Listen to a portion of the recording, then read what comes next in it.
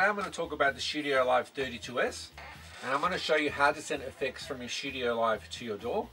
The articles out there are a little bit complicated, so I'm going to keep it as simple as possible. We're going to come from a point where you already know how to use the effects in your Studiolive, so we're going to go straight to how to send the effects to your DAW. Okay, let's get into it. So I'm using Studio One. I'm going to create a new song, and I'm just going to basically call it Effects Project. I'm going to make sure I've got my universal control open. Okay, so the first step, we'll press the Mix 1 button over here. And we're going to go to this little screen here, and we're going to find a little, almost like a figure 8 that says link, and we're going to link that. So basically, these two are going to light up. So now we've got Mix 1 and Mix 2 linked. Secondly, we're going to press Mix 3, and we're going to repeat that process. So we're going to press link, and then we're going to press Mix 5, press link, Mix 7, press link. So now we've got 4 linked mixes. Mix 1 and 2, Mix 3 and 4, Mix 5 and 6, Mix 7 and 8. We're going to make sure that they're all analog inputs and none are on USB. Now that you've got your mixer set up, we're going to go and press the home button to get to this screen. We're going to press audio routing. We're going to press digital patching. Now we're going to go and press US sends. Click on that and go all the way down until where it says 41. We're going to press 41, USB 41. And now you can see that it's sending nowhere, all right? So now we have to send this to Mix 1. So we're going to press that. We're going to scroll down. And when you see Mix 1, you press that. So now I've got USB 41 assigned to Mix 1. Now you press USB 42 and you assign it to Mix 2. And then you press USB 3 and you assign it to Mix 3. You repeat the process, press 44 and you assign it to Mix 4. It's a little bit tricky to press, but you'll get there. USB 45 and you assign it to Mix 5. USB 46 and you would assign it to Mix 6. And then you do USB 47 and you assign it to Mix 7. USB 48 and you assign it to Mix 8. So basically you got 41 and 42 is effects A. 43 and 44 is effects B. 45, 46 is effects C. 47, 48 is effects D. Okay, so now that we've done our digital routing and we've got our mixers set up, we're going to go to Mix 1 and 2 and we're going to find where the microphone's plugged into, which is 25, and I'm going to put that to Unity. So put the microphone up, and then we're going to go to the effects A and put that up. And then we're going to go to Mix 3 and 4, find where the microphone is, 25, 25, put that to Unity, and then go to effects B and put that to Unity. And then go to Mix 5 and 6 and repeat the same process. Put the microphone to Unity and then put effects C to Unity. And then go to effects 7 and 8, put the microphone to Unity and then put effects D to Unity. Okay, so now we're going to go to our Studio One screen. Click Studio One, Preferences, Song Setup, Audio Setup, Inputs. What we're going to click is we're going to add stereo. And straight away, I'm going to name that Effects A. Now I'm going to go where it says, I'm going to click 41 and 42. Then I'm going to add another stereo. And I'm going to name that Effects B and assign 43 and 44. Then I'm going to add another stereo and name that Effects C. And I'm going to add 45 and 46. And I'm going to add one more stereo and call it effects D. And I'm going to add 47 and 48. Apply. And I'm going to click over here where it says make default. Yes, and I'm going to click OK. Okay, so now we have to set up the tracks. So we're going to right click, add a mono track, make it my Focusrite preamp, which is coming through track 25 on my mixer.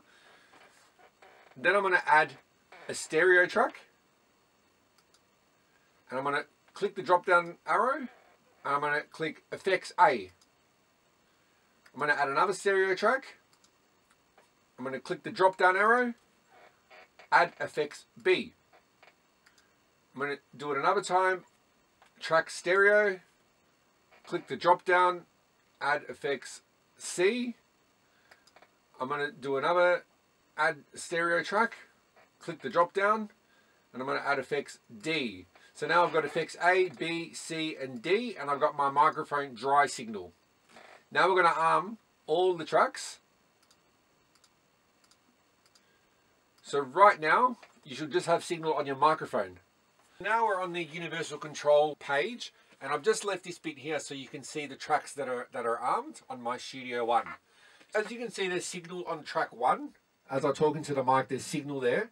If I was to press unmute on effects A on my mixer, we'll be able to hear reverb, but you can see on track 2, there's no signal. We're going to have to click aux 1. And we're going to have to make sure that both our microphone is on Unity and our effects return A is on Unity. Then we're going to have to go to aux 1, and this main button here, fader, sorry, we're going to have to put to Unity. So as we put this to Unity, we can start seeing signal on track 2 on the DAW.